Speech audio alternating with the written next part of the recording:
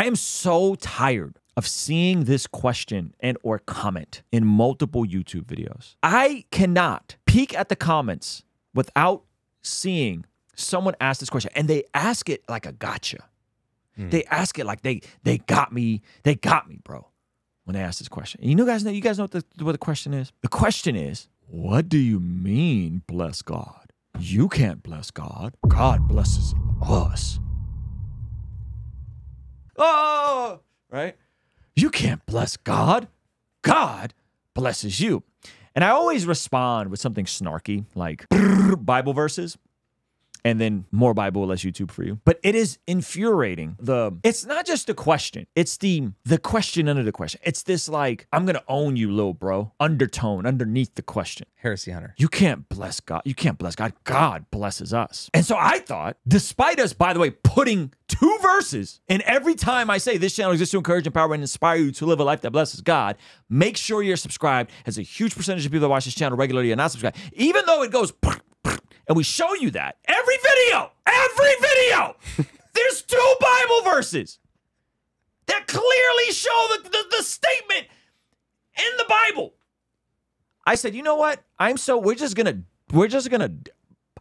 do this, mark it, and we will never have to talk about the meaning of bless God ever again.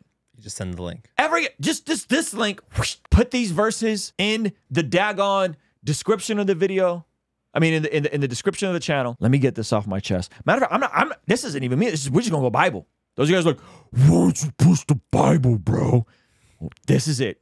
This is the video for you. This is the video. Straight Bible. All right. First one, Deuteronomy chapter 8. Deuteronomy chapter 8, verse 10. When you have eaten and are satisfied, this is to the children of Israel, you shall what? Bless the Lord. Bless the Lord your God for the good land and which he has given you. By the way, this isn't an exhaustive list of all the verses. This is just the ones I felt like highlighting because I thought they were good. When you have eaten and are satisfied, you shall bless the Lord your God for the good land which he has given you. This verse is crucial because it says when. So when the children of Israel receive the promise that God will take care of them and make their provisions, the proper response is that you're going to bless the Lord your God for the good land which he has given you. So there's actually a lot in this verse about us consuming the promises of God, God taking care of us, providing our provisions, and then our reasonable response and our duty is to bless God for the land which he has given us, okay? And the things that he has given us. Let's go to the next verse. There's a lot of verses here. Next verse. This is Psalm. This is actually the verse in every video. I'm not on Adderall. I'm on Mate and the Holy Spirit. All right? This is Psalm. Or is it? No, this is. Yeah. At the beginning of every video, go back and watch the beginning of every video. This is the verse there. Bless who? God. Bless God. Wow. In the congregations, even the Lord, you who are of the fountain of Israel. There it is again.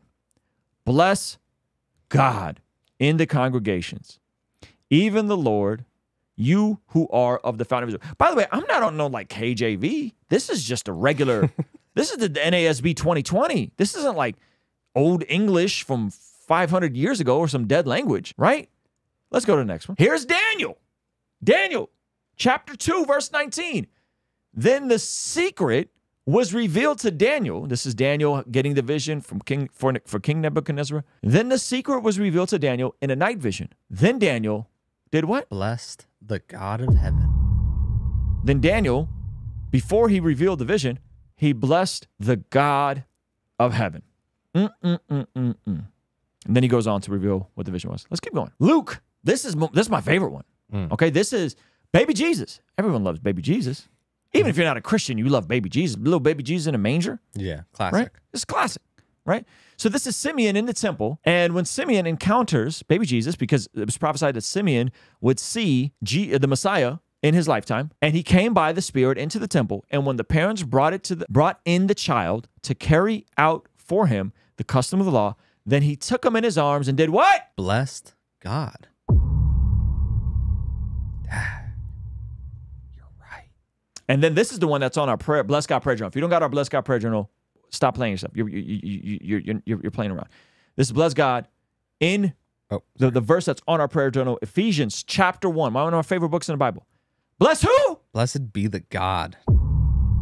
Blessed be the God and Father of our Lord Jesus Christ, who has blessed us with every spiritual blessing in the heavenly places in Christ Jesus, just as he chose us in him before the foundation of the world. Shout out to all the Calvinists. That we would be holy and blameless before him in love. He predestined us to adoption as sons and daughters through Jesus Christ to himself.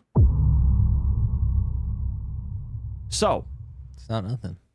blessed be the God and the Father of our Lord Jesus Christ. So, to bless God just simply means to give God the glory and the praise. That's what that means. It doesn't mean we're going to give God a supernatural affirmation with our words. It doesn't mean anything goofy like that. God needs a pat on the back. God doesn't need a pat on the back from us, right? It just means we're going to praise God. Instead of always chasing the blessing from the master's hand, what if we just wanted to grow closer to the master? That's what that means. Living a life that blesses God. That's what that means. So I'm so tired of seeing this in the comments, and I think we just need to just put it to rest. No more questions about this. If you see these sorts of questions in the chat, in the comments, just send people to this video, and we'll be done with it. We'll never have to talk about it again. Deal? Deal. According to the Bible, that prayer is extremely important in terms of us being transformed from the inside out when we get aligned with God's will. For the Christians watching this channel, I want you guys to implement these spiritual disciplines in your day-to-day life. And the only way I've been able to do this consistently is through writing down my prayers in a prayer journal that does a few things. One, it allows me to reflect and come to God humbly and ask him to move on my behalf. And two, it allows me to document my prayers, which ultimately help me remember the very things that I was praying for and see the hand of God tangibly in my life when he answers them. So I would urge you, consider writing down your prayers. It could be in a blank notebook. It could even be on your phone. Or you could check out the one I personally designed and used from my own quiet time and spiritual discipline that I think will be a huge blessing. It's the exact structure and system that I've used for years to pray and be more consistent in my spiritual disciplines. You can pick yours up today by clicking the link in the pinned comment below. All right, I'll see you over there. Peace.